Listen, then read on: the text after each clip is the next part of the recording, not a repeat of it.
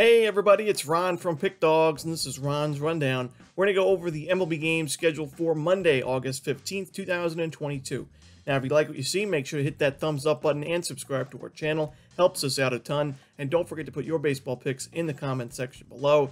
Now, if you're looking for my MLB best bets, you can find those at the premium picks tab at pickdawgz.com. Of course, I'm always running my $15 MLB best bet, and you can use the code AUG15, that's AUG15, to save 15% at checkout. Alrighty, here we go. Here are the games for Monday, August 15th. First up, we see a doubleheader between the Detroit Tigers and the Cleveland Guardians. Now, we're going to see Drew Hutchison and Aaron Civale as the projected starters for Game 1. No official starter for the Guardians quite yet in Game 2. Brian Garcia going for Detroit. Now, obviously, these are subject to change. That's why going over doubleheaders is a little bit difficult here on the rundown. But to me, I'm going to keep it simple. I'm going to go with the Guardians here on the money line and lay a little bit on the run line as well in each of these games. The Tigers have struggled on the road. They're 17-40 now. They just got swept on the road by the White Sox. They lost all three of those games on the run line as well. And the Cleveland Guardians, they took it to the Toronto Blue Jays. They took 2 of 3 in Toronto. They held the Blue Jays to 2 runs or less in each of those games. And, you know, the pitching staff is doing well. The bullpen has been really strong. And the lineup is getting at right-handed pitching very, very well. And you're going to be facing 2 righties here in Hutchinson and Garcia, 2 guys that I do think are going to regress quite a bit as the season continues. The Guardians already got to Hutchinson in that first start. They faced him a couple days ago, actually. 8 base hits, 3 earned runs, a walk, and only 3 strikeouts in 5 innings pitched. So I think the Guardians can get to Hutchinson here. I think Civale's good enough here for Cleveland to cover the run line in Game 1. And I think against Brian Garcia, who hasn't had a lot of opportunities as a starting pitcher quite yet this year, he does have issues with the walks, doesn't really strike out a lot of batters. I think that's worrisome for Detroit in this spot as well. So I think the Guardians are the far better team, especially at home. I'm going to take them on the run line in Game 1 and Game 2. Next up, we see the Philadelphia Phillies taking on the Cincinnati Reds. Noah Syndergaard and Mike Minor are your projected starters. We saw a high-scoring affair at Great American Ballpark on Sunday afternoon, 13 total runs scored. I don't know if we're going to get to 13, but I do like the over in this spot, and I also do like the Phillies to win this game overall. Noah Syndergaard, not the dominant starter that we saw with the New York Mets a few seasons ago. He has changed a little bit since his big injury, but you know, he's still a decent starting pitcher. I still think he'll be good enough for the Phillies to get the win. And in his first 2 starts as a Philly, the Phillies have won both of those games. But in his last 11 innings, 17 base hits, 6 earned runs against the Nationals and Marlins. We know those are 2 of the weaker lineups in baseball. So that is a bit concerning when you're going into a hitter-friendly ballpark. The Reds offense put up 8 runs on Sunday. I don't think they'll get that on Monday afternoon, but I think they could score 3, 4, 5 runs here, and the Phillies can do the rest of the damage to get us over this total against Mike Minor, who has consistently struggled in 2022. The left-hander, the Phillies have hitting lefties very well this year, and Mike Minor 1-6 with an ERA, or 1-9, excuse me, with an ERA above 6. Giving up home runs galore, at least 1 home run in each of his last 4 starts, a lot of walks as well, at least 3 walks in each of his last 5 starts. I think the Phillies can score a few runs on him early and get to one of the worst bullpens in baseball in the Reds as well. So give me the over and the Phillies in this one. Next up, we see the San Diego Padres taking on the Miami Marlins. 6:40 Eastern start time. Joe Musgrove and Sandy Alcantara. A great pitching matchup we see here. 2 pitchers with sub-3 ERAs into mid-August. We see Musgrove 8-5 with a 2.91 ERA. Alcantara 10-5 with a 2.01 ERA. Now, Alcantara did struggle quite a bit in his last outing. We're not used to seeing that from him. He's been very sharp all season, basically. But last start, 7 2/3 innings, so he pitched deep into the game still, but gave up 8 hits and 4 earned runs. Only had 4 strikeouts and 1 walk allowed. Still no home runs in that start, and he really hasn't given up a lot of homers at all this year. But the Padres did get to Sandy Alcantara earlier in the year, and now they add in reinforcements in Juan Soto and Josh Bell. I do think the Padres will win this game in the end. And you look at Joe Musgrove, has he been his sharpest recently? No, that's definitely not the case. He's struggled in certain spots. Last time out was a really good outing for him, a bounce-back start against the Giants, 7 innings, 1 earned run. Only 4 strikeouts. I'd like to see that number rise, but the Marlins just aren't scoring runs. That's been the case for quite some time, and that's why the total's set for this one at 6.5. The Padres, very strong lineup, but the total's still 6.5 because the Marlins can't score runs, and both of these pitchers have been solid. But you look at the series against Atlanta, 1 run scored in the final game on Sunday, 2 runs on Saturday, and in Game 2, 2 runs on Saturday's Game 1, and then 3 runs, the most they scored in that series. Another loss on Friday. They're just not scoring a lot of runs. In fact, the last time that they scored more than 3 runs You have to go back quite a bit. It was that first game in that Mets series. They still lost the game 6-4, and that was in Miami quite a while ago, back on July 29th. So the Marlins just aren't scoring enough for me to take them in this spot. Give me the San Diego Padres here on the money line. In our next game, we see the Chicago Cubs taking on the Washington Nationals. Marcus Stroman and Josiah Gray are your starters. These two teams just played each other at Wrigley Field last week, so both of these starters did just face the opposition in their most recent outing. And Marcus Stroman struggled a bit. 5 innings, 4 earned runs, 2 home runs in that one. He did have 6 strikeouts, which is nice to see. Josiah Gray, though, actually pitched pretty well. 6 1/3 innings, only 2 earned runs allowed.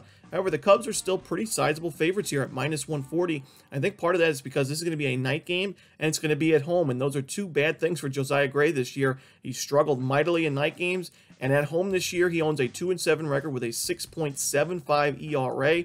And opposed to where he's looking on the road, he's 5-1 with a 3.21 ERA. So he pitched well at Wrigley Field, but coming back home here, I don't think it's going to be a good spot for him. I do think Marcus Stroman is the better starter. The Cubs and Nationals, pretty weak bullpens, both of them. I do trust the Cubs lineup just a little bit more than Washington's right now. So I'm going to take the Chicago Cubs here on the money line on the road. In our next game, we see a big-time AL East rivalry between the Tampa Bay Rays and the New York Yankees. No official starter for Tampa Bay quite yet, so no official lineup, but Garrett Cole is projected to go for New York. Now, in recent years, Cole has struggled against this Rays lineup, but that has not been the case in 2022. He's faced Tampa Bay now 19 1/3 innings, a .93 ERA, an opponent's batting average of 123, 29 strikeouts in those innings, no home runs allowed. He has been almost untouchable against the Rays this year in 3 starts against them, and I like him in this spot as well. The Rays still not 100% with their lineup, some injuries still dealing with. And you look at their numbers in the last 30 days against right-handed pitching, they are 20th in team OPS. Strikeout rate, one of the highest in the league, in the top 10 right now. Isolated power numbers, not much better, ranked 20th as well. So I think Cole pitches well. I think the Yankees can get to the Rays bullpen, which hasn't been as strong in 2022 as it has in recent years. I think the Yankees win this game. I'm going to take them on the run line here, as I expect the price to be pretty steep with Cole on the mound. If it's not too bad, I'll take the money line as well, but I'll lay the 1.5 runs right now with New York. Next up, we see another AL East matchup between the Baltimore Orioles and the Toronto Blue Jays. Kyle Bradish and Yusei Kikuchi are your starters. And normally when I see a lineup facing the same pitcher 2 times or 3 times in a really short time period, I do give the advantage to the lineup. But in this game, I actually do like the under. This is going to be a tough spot for both of these teams. When you look at the Blue Jays, they struggled offensively against the Guardians in that series at home. They got shut out in the first game, 8-0. They were able to win the second game, but they only scored 2 runs. And then in game 3, they lost 7-2. So really, the offense wasn't there. 2 or less runs in all 3 of those games. And Kyle Bradish is somebody that I do think will improve as the season continues. He wasn't too bad against the Blue Jays last start. 5 1/3, 3 earned runs, 4 strikeouts. The Orioles will take that, and that was good enough for the Orioles to win that game. In fact, the last 3 starts that Bradish has had, the Orioles have won all 3 of those games against the Reds, Rangers, and Blue Jays. Bradish has an xFIP below 4 right now, so I do think there's improvements in this game. I think he's been a little bit unlucky this year. On the other side, Yusei Kikuchi, not my favorite starter to back, but at least at home, he's had pretty decent numbers. On the road, really not backable, a 6.19 ERA, but at home, a 4-2 record with a 4.22 ERA, 52 strikeouts in 42 2/3 innings, a 205 opponent's batting average. And we know the Orioles definitely hit righties better than lefties this year, so I think Kikuchi can have a decent outing here. The total for this one is set pretty high because of these pitchers' ERAs and their reputations, but I think there's a little bit of value on the under because of that. And another tough travel spot for Baltimore is they're going to be going from Tampa Bay to Toronto. Maybe some sluggish bats at the dish in the early innings of this one. Give me the under in the Orioles Blue Jays. Next up, we see the New York Mets taking on the Atlanta Braves. We're going to see Carlos Carrasco and Spencer Strider on the mound for this one. Spencer Strider's got something to prove in this game. He made some comments after his last start against these Mets where he struggled to give up 4 earned runs in 2 2/3 innings. He did have 5 strikeouts and didn't give up a home run, but after that game, he mentioned that the Mets were getting a lot of luck. They had some weird hits as well, and I do think there is some truth in what he was saying, as the Mets do lead the league right now overall this season in BABIP, a 309 BABIP against right-handed pitching, I should mention, just against righties. But BABIP, for those of you who don't know, is batting average for balls put into play, and a league average is about 300. So I would say the Mets are a little bit unsustainably high with their BABIP. Spencer Strider has been pitching very well overall this year, a 3.11 ERA this season, 138 strikeouts in 89 2/3 innings. And like I mentioned, he has a lot to prove in this game. but I do think he's going to get a win in this one. I like the Atlanta Braves here on the money line. When you look at Carlos Carrasco, he was pitching pretty well against the Braves in the beginning of his last start against them, but then struggled towards the end of that outing, and now he's on the road where he has struggled the most this year with a 4.41 ERA on the road rather than his 3.35 ERA at Citi Field with that 8-1 record at home this season. Opponent's batting average at 272 on the road this year. Some more home runs allowed, less strikeouts. So I do think that the Braves can get to Carlos Carrasco early on here. Spencer Strider, the Mets are going to want to get to him too, but I think he's good enough for a win in this spot. I'm going to take the Atlanta Braves here on the money line. Next up, we see the Kansas City Royals taking on the Minnesota Twins. Kris Bubic and Joe Ryan are your projected starters. I will say Kris Bubic still has an ERA above 5 at 5.02, but he has been pitching a lot better in the last month or so than he was at the beginning of the year. And the Royals have won 3 of his last 4 starts, and he's faced some tough lineups. All 5 of his games of his last 5 starts have been against teams with above 500 records. The Blue Jays, the Rays, the Yankees, the Red Sox, and the White Sox. So, facing the Twins here, I think the Twins will score a few runs on him, but I think Joe Ryan's going to deal in this spot. He's faced the Royals a couple times this year, and he's pitched really well against them. And he's also pitched very, very well at home this year. I worry about him on the road. He's got an ERA above 5 on the road, but a 4-2 record at 2.92 ERA at home this season. Opponent's batting average of just 184 at home as well. And he's faced, like I mentioned, he's faced the Royals a couple times on the year, a .77 ERA in 11 2/3 innings, 11 strikeouts, no home runs allowed. I think he pitches well. I think Bubic does a good enough job here to keep this game lower scoring. The Twins going to be traveling from Los Angeles to Minnesota, so a tough travel spot there. Maybe, again, some sluggish bats. But this total set just a little bit too high because of Bubic's struggles and his ERA. I like the under in this spot, and I lean towards the Twins as well. Next up, we see the Oakland Athletics taking on the Texas Rangers. Glenn Otto and James Kaprielian are your projected starters. Glenn Otto has struggled in 2022, a 5.2 ERA, a 1.42 whip, giving up a lot of home runs, at least 1 homer in each of his last 5 starts. A lot of walks allowed as well, including 4 in his most recent outing. And the Oakland A's got to him back on July 12th in 4 1/3 innings. He got 6 hits, 4 earned runs, a walk as well, and only 3 strikeouts in that one. And that was a 14-7 Athletics win. And the scored line is a little misleading, as that was an extra innings. That was the game where the A's just poured it on in the 12th inning. So Otto didn't earn the loss in that game, but he certainly didn't pitch very well. And James Kaprielian has improved his game quite a bit from the beginning of the year. I have to give it to him. He gets about 5 to 6 innings per start recently, about 3 earned runs or less in most of those outings, including a couple of starts against these Rangers where the A's won both of those games, and that was one of those starts was that 14-7 win for the A's. But I think Kaprielian's good enough here, and we're getting 1.5 runs at a pretty good price on the run line. I'd sprinkle a little bit on the money line as well. I think Oakland competes in this spot. Give me the A's on the run line, plus 1.5.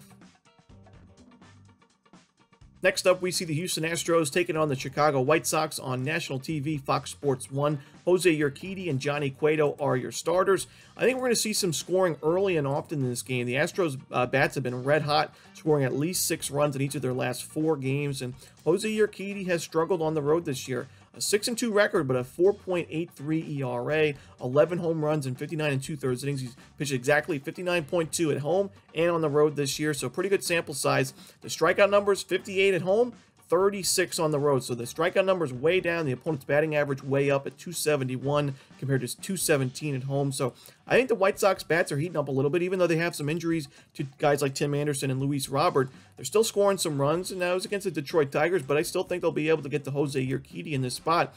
Like I mentioned, the Astros bats have been red hot, and Johnny Cueto's good to give up a few runs each and every outing, it seems. Gives up a lot of base hits, and I do worry about him in this spot against the Astros. We've already faced them once this year. They didn't do too much in that first outing, but I think they get to Cueto in this spot for a few runs. I like the first 5 over in this Astros-White Sox game. Next up, we see the LA Dodgers taking on the Milwaukee Brewers with Julio Urias and Freddie Peralta as the starters. Now, it's really tough to back the Brewers when they're facing a lefty, especially against this Dodgers team, the team to beat in the National League. I know the Dodgers disappointed on Sunday against Kansas City, but the Brewers have just really struggled against lefties. 27th in the last 30 days in team OPS against lefties with a 593 team OPS. Isolated power, much worse, ranked 29th in the league, only better than the Chicago White Sox. Pretty surprising, as the White Sox are known to be hitting lefties, but not so much in the last month. You look at the strikeout rate, a 30.5% strikeout rate as a team against lefties. That's second highest only to the Tampa Bay Rays. I just can't back the Brewers in this spot. And Freddie Peralta hasn't been pitching too deep into games. His strikeout numbers are still there for the most part, but only 7 and 8 2/3 innings his last 2 starts. A little concerning against some weaker teams that strike out a ton in the Pirates and Rays. We know the Dodgers don't strike out much against right-handed pitching. I think they can get to Peralta here for a few runs. I'm going to take the Los Angeles Dodgers here on the money line.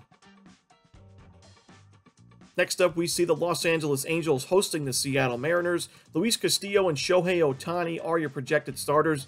Now, sometimes when I look at a moneyline price, it does confuse me a little bit, and this is one of those games. I know that the Mariners haven't been the strongest as of late. They lost a game, back-to-back games in that series against the Rangers on the weekend, and the Angels do lead the season series 7-5. And I know the Shohei Ohtani's been pitching very well this year, one of the better starters in the American League, but Luis Castillo has also been sharp this year at 2.71 ERA, pitching really well with his new club, and the Mariners have had the much better bullpen and the much better lineup this year. So for Los Angeles to be minus 150, minus 155, I'm seeing in some spots, it does make me scratch my head a little bit.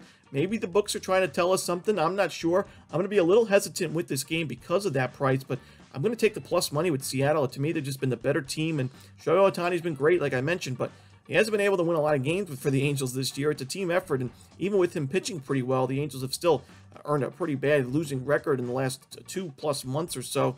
I think the Mariners, they're coming off a disappointing weekend, like I mentioned. I think they can get back here and earn an important road victory with their best starter on the mound.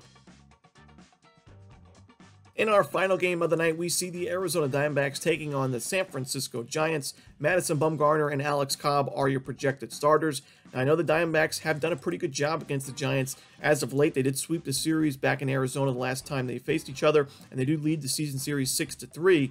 But I do think this is a good spot for Alex Cobb and the Giants to earn a pretty convincing win. I'm going to lay the run line here with San Francisco. The Giants are hitting left-handed pitching very well this year, and that includes the last 30 days. When you look at their numbers against lefties in the last month, they're top 15 in team OPS, top 10 in isolated power against southpaws. And Madison Bumgarner's given up at least 4 earned runs in 4 of his last 5 starts, walking a lot of batters, giving up some home runs as well. We're not used to seeing that from Bumgarner, more of a ground ball pitcher, but at least 1 homer in 3 of his last 4. So I like the Giants to get to him. And on the other side, Alex Cobb, he is pitching a lot better than his start to the year. He had an injury at the beginning of the year as well, but last start against the Padres, 5 innings, 3 earned runs, 7 strikeouts. The Giants will take that, especially in a game like this against the Diamondbacks. Not the strongest lineup on paper. Give me San Francisco here, minus the 1.5 at home. And that's it. Those are the games for Monday, August 15th. Hope you enjoyed this video. If you did, don't forget to hit that like button and subscribe to our channel. And don't forget to put your baseball picks in the comments section below. Again, if you're looking for my best bets, you can find those at Pickdawgz Premium. As always, this is Ron Romanelli. Good luck.